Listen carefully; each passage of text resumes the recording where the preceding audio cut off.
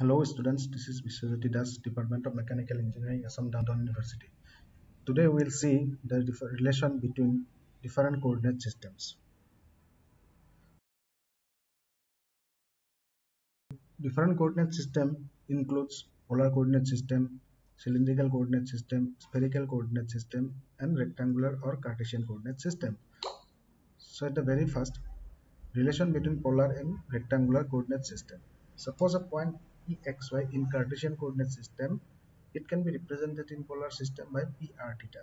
And the transformational equations are like this. As you can say, as you can see, x equal to r cos theta, y equal to r sin theta, and r is the root over x square plus y square, and you will also get that theta by tan inverse y by x.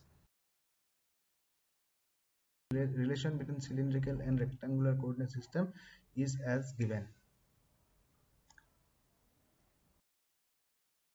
Relation between spherical and rectangular coordinate system is also given.